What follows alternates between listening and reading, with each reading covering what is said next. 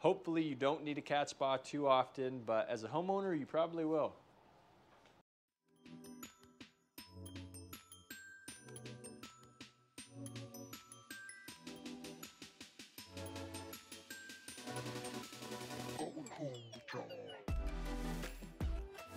I'm going to cover which tools I think are absolutely vital and critical that you need to have for finishing your own basement and to get professional results. When it comes to finishing your basement, the number one on my list is lighting. We have these linkable LEDs that we just string up. You can string up to 50. They put off very good light, so that's your option. Or the main benefit of these rocket lights is you can move them around very quickly. This is an M18. It just deploys. It has a telescoping LED. And you can see it puts up a very good quality of light. We actually use it quite a bit for filming. So first things first, before we continue with this video, we're gonna get some light going. We have these little carabiners. You can just set a nail or a screw in your joist. And as you can see, these lights are even positionable. So you can see just that alone how much of a difference that makes to have adequate lighting in the space. Just makes your job easier, more enjoyable. So that's number one, have job site lighting. Now, number two is a nail gun. This is a battery powered Milwaukee. You can simply use a pneumatic. But to be efficient and do a proper job, you need to invest in a nail gun. I particularly like the 21-degree full head framing nails. Some guys like the 28-degree wire weld. Those have clipped heads, so they don't have the holding power, but it allows you to hold a lot more nails in a steeper degree than reference to a 21-degree.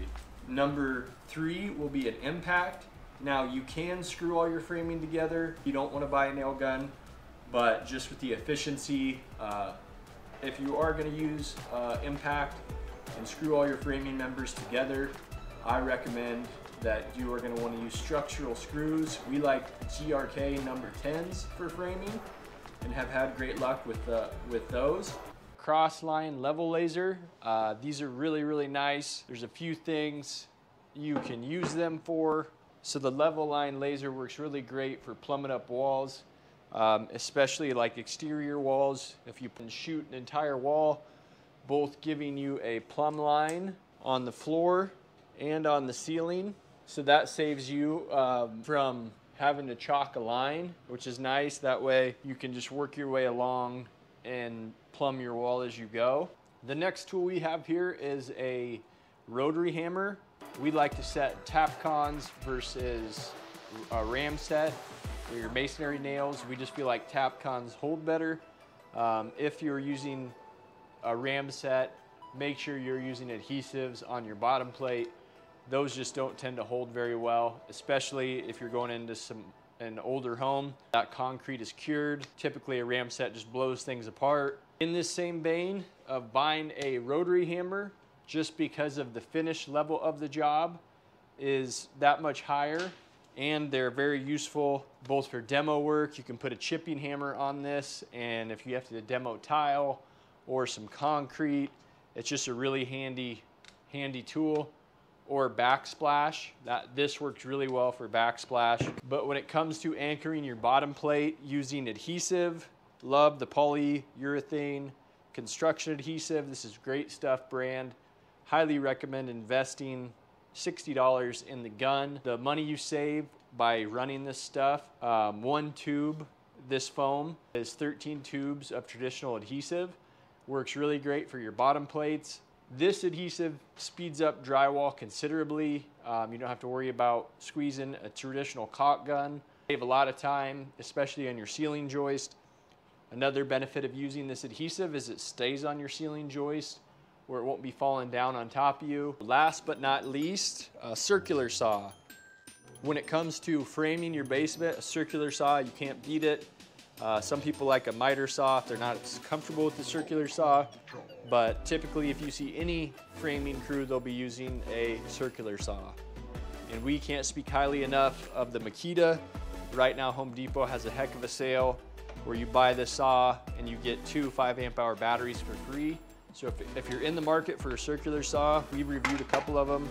This is still our go-to, our favorite. And last but not least, a finish nailer. So you're gonna want an 18 gauge to finish all your trim. This is a battery-powered Milwaukee nailer.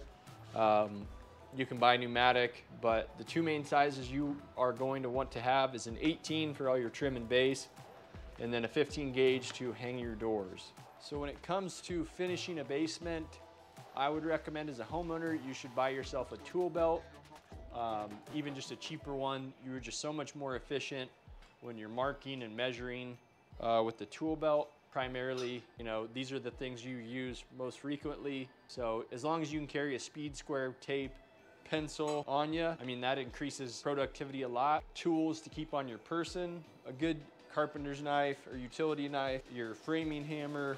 Torpedo level is nice for when you're building bulkheads. Hopefully you don't need a cat spa too often, but as a homeowner, you probably will. You will need a good chalk line when you're snapping your lines for your plates, your long runs. When you're doing drywall, making your cuts, you're gonna wanna have 2 colors, red for your lines, and then blue for when you're cutting your drywall. I hope that video helps. I may have forgot some tools in there when it revolves around drywall, but this is just a general overall finishing your basement, things that came to mind that I think as a homeowner you should have on hand if you're gonna tackle finishing your basement. If you have anything to add, please comment down below. And as always, keep hammering.